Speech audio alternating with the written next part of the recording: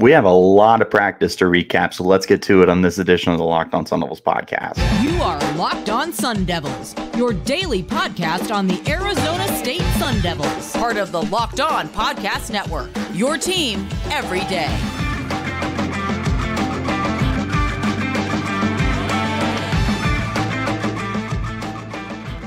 Welcome back to the Locked On Sun Devils podcast, part of the Locked On Podcast Network, your team every day. My name is Richie Bradshaw, and I will be your guide for everything Arizona State Sun Devils. Thanks for tuning in, guys, and making us your first listen of the day. And a special shout out to my everydayers who are here every day. For the rest of you, if you have not already, hit like and subscribe and turn on notifications wherever you're getting your podcasts, and stay in touch with the content by following me on Twitter/X at RichieBrads36 and the podcast at LO_Sun Devils. These days, every potential new hire can feel like a high-stakes wager for your small business. That's why LinkedIn Jobs helps find the right people for your team faster and for free. Post your job for free at linkedin.com/lockedoncollege. Terms and conditions will apply. All right. Apologies for the delay to getting this episode. I got sick for a day. Thankfully, I was able to bounce back pretty quickly. And then obviously there's been a lot going on with the conferences and the movement and everything like that. So we got like 3 practices to recap here. And essentially what we're going to be doing is going through that, but also kind of coming to conclusions from what we saw last week. Nice and condensed. This isn't going to be a crazy long episode. I'm going to try and keep it pretty much to what we normally do, because even though there's a lot to talk about, I don't want to sit here for 30, 40, 50 minutes going over everything in detail. Hopefully you guys will be able to stay in the loop. I'm going to give you the important things, and then we should be able to get back onto a better habit once, everything is calmed down. So let's talk practices. So I think at the end of the week, you ended up having a much closer quarterback battle than what you had seen towards the beginning of the week. It's not even so much that Trenton Bourguet just really declined. He had started off the week really good, and I don't think that at any point he had played bad football, but Drew Pyne definitely started to come back. And Friday and Saturday's practices, he looked like a better quarterback. He looked more comfortable. He looked more confident, and he was able to distribute the ball more effectively, even though he was working primarily with the second team offense and then, getting subbed in every once in a while. Pyne definitely was able to kind of come around towards the end of the week and get it figured out. Obviously, the stars continue to look like stars, like Jalen Conyers, Elijah Badger, Cameron Scatabo, Xavier Guillory. Those guys are just certified studs. There's no dismissing what they're able to do on the football field. They're going to be a very big part of what Arizona State does in 2023. The offensive line, I feel, started to settle down towards the end of the week as well. You definitely have started to see a little more continuity across the line. But for the most part, I feel like things are starting to get figured out and guys are getting a little more comfortable. Now, there's definitely some weak points across the line. I think the second team is definitely a step back, but I do think the first team has played very well, especially against the defensive line that has been so active and so potent throughout training camp and even previously to spring ball. It was a very good looking defensive line. And I think that the offensive line has been able to step up throughout the week and just continue to look better and better. I definitely thought that they controlled the pace of the Thursday practice. I felt like a lot of stuff went right on Thursday compared to any other day of the week for the offense. But for the most part, it felt like the defense was really what stood out throughout the week for me. And the defensive line especially is where things started to look really good. They were able to control the line of scrimmage, dictate the pace of practice by stuffing the run and getting into the backfield very, very quickly. There were more than a handful of would-be sacks. There was plenty of turnovers throughout the week. Bottom line is the defense had dominated, but as the week went on, I felt like the offense was able to start kind of catching up and keep a good pace. The running backs look really good. It's not just Cameron Scatabo. I think DeCarlos Brooks has had flashes. I think Tevin White looks like a superstar.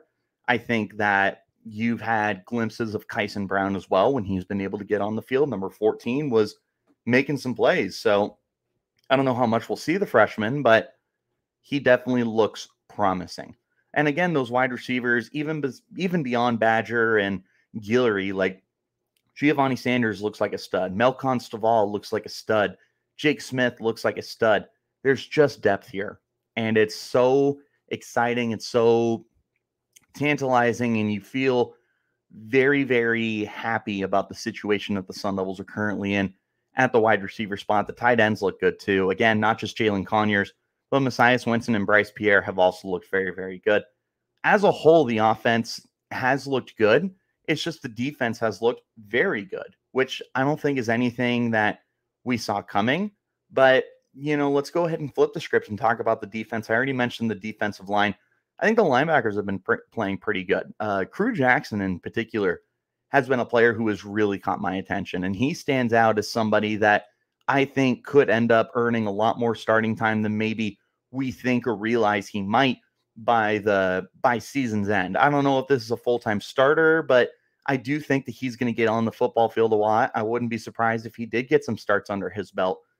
The linebacker position is just a very fluid spot for me because you have Juju Mitchell and Trey Brown transfers who are likely to be the starters there, but I'm sure Arizona State is going to want to get other guys involved as well, knowing that Brown and Mitchell are going to be one-year guys. Like Crew Jackson and Tate Romney are both redshirt freshman transfers that are coming in. Kavion Thunderbird, I have no idea how much he's going to get on the field, but a true freshman linebacker, they would like to get involved. Veterans like Caleb McCullough has been seeing a lot of time this week. Will Schaefer has been on the field quite a bit.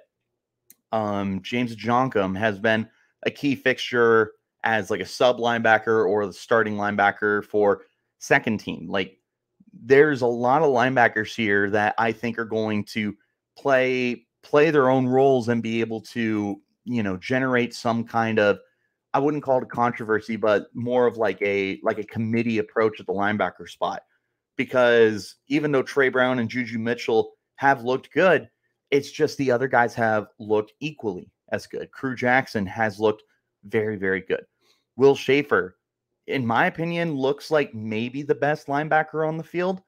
I don't know if I'm willing to go just that far yet, but he does look very, very good. And then Caleb McCullough has earned a lot of playing time, and he's also looked very quality. In the secondary, it's pretty much what we've come to know. Ro Torrance is very good. Xavier Alford is very good. And they have a very good problem to have at the other corner spots. Mason Williams and Ed Woods have been battling it out all week for Team 1 reps, and both of them look more than capable of starting on the outside. Jordan Clark looks like a certified leader out there. Across from Alford, there's been some rotation at the other safety spot. You've had Chris Edmonds has been practicing with second team for most of the week, getting rotated every once in a while. He's still very good. Shamari Simmons getting a lot of time. Montana Warren is really standing out. I do want to talk about standouts here in just a moment, but overall, the defense has just looked a lot better than I think many of us, myself included, thought it was going to so far through practice. And obviously, it's just practice. There's a lot of time for things to change, and this isn't necessarily what we're going to see once the season rolls around, but it is very promising, at least that much. Guys, I got to talk to you about our friends over at LinkedIn, because if you're looking to generate better production for your small business, then you'll want to check out LinkedIn Jobs. You want to be 100% sure that you get access to the best qualified candidates, because these days, every potential hire can feel like a high stakes wager. That's why you want to check out LinkedIn Jobs. LinkedIn Jobs helps find the right people for your team faster and for free. You can do this in minutes. Add your job, and once you do that, put the purple hashtag hiring frame on your LinkedIn profile to spread the word that you're hiring. Simple tools like screening questions make it really easy to focus on the candidate with just the right skills and experience, so you can quickly prioritize who you'd like to interview and hire.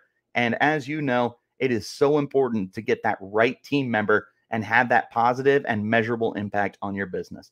It's why small businesses rate LinkedIn Jobs #1 in delivering quality hires versus leading competitors.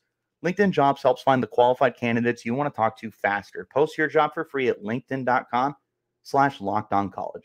That's linkedin.com/lockedoncollege to post your job for free. Terms and conditions will apply. Thanks for tuning in, guys. Wherever you get those podcasts, hit like, subscribe, and turn on those notifications. We're getting back into practice content this week. We'll mix it up with some conference talk. I'm sure there will be plenty of other stuff to talk about in the meantime. So wherever you're getting those podcasts, hit like and subscribe. All right. I want to talk some more quarterback, because this is obviously a position that is so important for the future of Arizona State. Quarterback is the most important position on the football field, period. Arizona State, for the most part, over the last 10 years, has had pretty good continuity at the quarterback position. Taylor Kelly was a starter for 3 years. Manny Wilkins was a starter for 3 years. Jaden Daniels was a starter for 3 years. You had 1 year of Berkovici, but he was very, very good in that year. After that, you had a year of Emory Jones and Trenton Bourguet with very up and down play that at the end of the day really was just not enough to win you enough football games. We go into this year with a new coaching staff, with a new philosophy, with new offense, and it's just so pivotal that whoever the starting quarterback is going to be able to figure this out, put together the best unit, and hopefully lead you to some wins. Arizona State has really made it like a two-man race this week. I do not expect that to continue. In fact, by the end of the week, there was a third party involved that everybody knows who it is that is going to be able to shake this competition up. Trenton Bourguet has been getting the vast majority of the first team reps. That much I do expect to stay the same. I don't know that Bourguet is going to be knocked off of the top spot. If he is, then I would anticipate whoever gets first team reps starting tomorrow probably gets them for the whole week. That's what I would anticipate at the quarterback spot, is either Trenton Bourguet continues to have first team reps and they just rotate other guys in, or he is usurped of quarterback one for this week and maybe next week as the other guys behind him get those opportunities. Drew Pyne has been the guy who's breathing down Bourguet's neck. Pyne had a really rough start to last week, but he really did end the last 2 to 3 days of practice on a very high note, and he looks much better than what he had done previously with the team during practices. This is exactly what you were hoping for in a classic iron sharpens iron kind of mentality. Hopefully these quarterbacks will just be able to make each other better, but of course there is a third name in Jaden Rashada, and Rashada has looked like a freshman. And I mean that in the best way possible. This is a guy who's just got the game to learn. You know, he's going up against a defense that has a lot of seniors, and it has a lot of guys who've been around. The defensive line is Deshaun Mallory, a graduate transfer on the interior. You've got 2 veteran linebackers. You've got veteran guys in the secondary that are seniors or older. Like you've got Shamari Simmons and D Ford in the secondary that are graduate guys. Juju Mitchell and Trey Brown are graduate guys at the linebacker spot. There's just a lot of veteran guys on this defense that you can't necessarily look at Jaden Rashada's performance and say that he's played terrible. He's played like a freshman. He's just learning the next level of the game. But at the same time, he has flashed some very, very promising upside here. He's got a pretty deep ball. He can absolutely float that thing and just drop it in the breadbasket. He had a handful of those throws where he was just able to lead the receiver perfectly to the point where it doesn't matter how good a defense you have, no matter how good the coverage is, that ball's getting there. And as long as the receiver can catch it, there's just not much you can do. Rashada has had those moments. He has had more than his fair share of looking brilliant. But he's also made some boneheaded plays. He's thrown interceptions. He's thrown in the double coverage. He's not perfect. And to me, this definitely puts him behind the other 2 guys. But what's noteworthy is by the end of the week, he was getting rotated in with some of the first team guys, with some of the second team guys. He was getting more opportunities to be able to play with the guys that you anticipate to either be starters or see the football field a lot. This is a very encouraging sign from Kenny Dillingham and his staff that they want to get Rashada out there, and they want to give Rashada every opportunity to win the job. Like, yes, at the end of the day, it does feel like a 2-person race between Pyne and Bourguet. But you shouldn't just forget about Rashada. Like, Arizona State, in its history as a football program, has only ever had one true freshman start week one, and that was Jaden Daniels. Jaden Daniels is a borderline 5-star prospect. Rashada is still a very talented guy and could do that. We still have, 3 weeks of practice? Yeah. We've got just about 3 full weeks. 3 full weeks left of practice from what I'm looking at. That's plenty of time for Rashada to find a way to stand out and the guys ahead of him to absolutely crumble. But at the end of the day, the quarterback position has definitely been the most noteworthy headline from practices this week, and the one position that everybody is going to be paying the most attention to. It's definitely lived up to the hype of being that competition and being that position where it feels like anybody could win. Bourguet's been getting all the first team reps to start practice, but Pyne's getting involved. Now Jaden Rashada is getting involved. The quarterback position as a whole is definitely starting to heat up competition-wise. Thanks again for tuning in, guys. Hit like, subscribe, turn on notifications so you get an update whenever we post new content. I'll be keeping you guys in touch with all the news that's going around with the team in terms of training camp coverage and a little bit of everything else. You guys won't want to miss it. Here are some overall thoughts from practice this week. Last week, the quarterback position looks like a competition in the best way possible. I don't see like a bunch of scrubs out there. I see guys who are starting for Power 5 teams. I think Bourguet is a starter for a Power 5 team. I think Pyne is a starter for a Power 5 team. I think Jaden Rashada is a starter. Jaden Rashada is a starter for a Power 5 team. You've got quality quarterback play. It's just a matter of getting that figured out. Offensive line, I think it's starting to gel. I think guys like Joey Ramos have really stepped up into leadership roles, and they're commanding those guys around them to get better as well. Isaiah Glass has looked pretty solid. You want to see better play from the center spot. I think Lee Fontano is good. Ben Bray has had some really bad snaps, and I hope that gets cleaned up, because not only is Ben Bray the backup center, but I think he's one of the next best offensive linemen on the team. So if he can clean that up, you're here for it. Aaron Frost and Emmett Boley are in a absolute dogfight for the right tackle spot, and I think that you'll be in good shape with whoever it is. Overall, I think the line is definitely getting cleaned up. You have tons of weapons. It's the guys that we've mentioned before, but it's the backups as well. I think Jake Smith might be one of the best kept secrets on this team. He scored 7 touchdowns as a freshman at Texas and then just hasn't been able to get on the football field because of health. He looks healthy. He looks like the former 4-star, highly graded 4-star prospect that he was coming out of Notre Dame Prep for Arizona. And if he's able to get onto the football field, this feels like a player that is going to be able to make an impact. Wouldn't surprise me if Jake Smith plays football this year and is able to stay healthy and all that good stuff.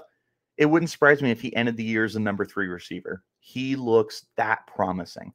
But it's not just him. Stovall looks good. Giovanni Sanders looks good. You've seen some flashes from Troy O'Meara. There's lots of good things to talk about. I already mentioned the tight end position looks great. Defensive line looks good. It looks deep. CJ Fight is a monster. BJ Green is a monster. Prince Dorbaugh and Garen Stansberry have flashed. Defensive line looks good. Deshaun Mallory looks amazing. Deshaun Mallory looks like everything you were promised. He's going to help impact that defensive line in a massive way. You've also got really good reps out of Tristan Monday and Sam Benjamin too. So defensive line is great. Linebacker, lots of rotation. Lots of guys who have looked quality. I'm keeping my eye on Crew Jackson. I encourage you guys to also be keeping an eye out for Crew Jackson, number 43 for the Sun Devils. Big, long, athletic kid.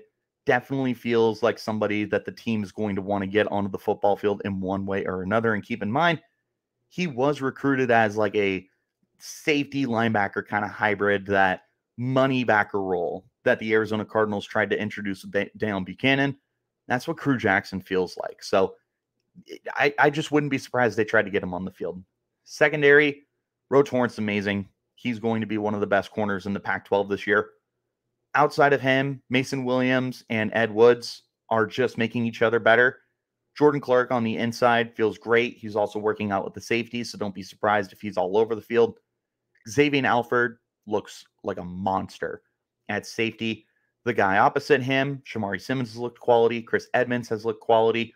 Montana Warren, another guy to watch out for. Montana Warren and CJ Fight are 3-star prospects out of Texas. And if they had played anywhere else in the country, they would have been 4 stars. Those kids look like they're going to be Pac-12 freshmen. Like, all freshman team is what I mean. They look like they're going to be that kind of high impact level players. I am so beyond excited for Montana Warren and for CJ Fight this year. Don't be surprised if those guys end up making some big time plays and find some significant playing time, and maybe even by the end of the season are starting. At a minimum for 2024, when they are guaranteed starting spots, all but guaranteed, I should say, they're going to be monsters. Bottom line, this team looks confident. This team is playing with an edge that we haven't seen in the Herm Edwards era. These guys look determined. And you talk to them, and not only are they saying the right things, but they're so confident the way that they talk. I've talked to Joey Ramos multiple times this week. He's the same guy off the field that he is on the field, a confident player. Chris Edmonds, a confident player. All of these guys are practicing what they preach. It's not just talk. They truly believe everything that they say, and they put it on the field as well. Will that equate to wins? Who knows? No idea. We'll cross that bridge when we get to it. But in the meantime, I've really enjoyed practice this week. And I've really enjoyed seeing these guys work their you-know-what's off. And the coaches, too. Hats off to the coaches. Vince Amy is so determined to get that defensive line in shape, and they look great. Brian Carrington has worked very hard with the corners. Rashad Samples has worked very hard with the receivers. Jason Mons has worked very hard with the tight ends. All of the assistant coaches are putting in the time and effort. They're lifting these kids up, and they're doing the right things too. Because Kenny Dillingham had the offense running bear crawls late in the week. I can't remember if it was Friday or Saturday. I think it was Friday, because the players just weren't trying hard enough. And he had them running bear crawls, quote, until I feel like it. But then on Saturday, there's an ice cream truck that pulls up. Like, Dillingham is rewarding these kids for their efforts, but they have to earn it. They're not just getting babied. They're not just getting punished. They are given their rewards when they work hard enough. They had popsicles on Monday. They had an ice cream truck at the end of the week. They're taking breaks. They're getting lots of water. They're getting praised by the coaches, and they're equally getting ripped into. But it's constructive. At the end of the day, this coaching staff has definitely done a very good job of introducing this kind of culture to Arizona State, where you believe that they're going to be able to get things back on track a lot sooner rather than later. I believe in Kenny Dillingham and his vision. The coaches believe in Kenny Dillingham and his vision, and the players believe in Kenny Dillingham and his vision. When you have all that added up together, it feels like a team that's going to be back on track sooner rather than later. As I have alluded to before, I think this team, on paper, when you look at the schedule, is 4 wins. I think they're gonna find a way to win more than that. I think they're gonna find a way to be in range of a bowl game all year. Again, will they be? I have no idea. We'll cross that bridge when we get to it. But in the meantime, practices have been promising, and I am very encouraged by what I'm seeing. I only hope that I can illustrate that point to you guys, and that you guys are also doing your research wherever you can find that content to be able to stay in touch as well. I know that Rivals and Devil's Digest, where I'm helping out right now, has been a great source of that. I know 24/7 with Sun Devil Source has been very good. There's all sorts of different outlets to be able to get your practice coverage for. So make sure that you stay in touch. But of course, I will be one of your main sources of content as well. And this podcast is free and available on all platforms. So, I mean, you don't have to pay for it, and I'm here to recap you guys. So thank you for tuning in. That's all that I have for you guys today. Tomorrow's episode of the show, we'll be kind of previewing this upcoming week. They got Tonto Zona at the end of the week. We're going to have 2 practices until then to kind of get us started. We're going to take a look at what I'm going to be taking a look out for for the upcoming week. I want to know what you guys are going to be paying attention to as well. But remember, wherever you're getting your podcast, hit like and subscribe and turn on those notifications so you get an update whenever we post new content. And stay in touch by following me on Twitter/X at RichieBrads36 and the podcast at LO_Sun Devils. Thanks for tuning in, guys. I will see you tomorrow. Until then, you keep it locked right here on Locked On Sun Devils.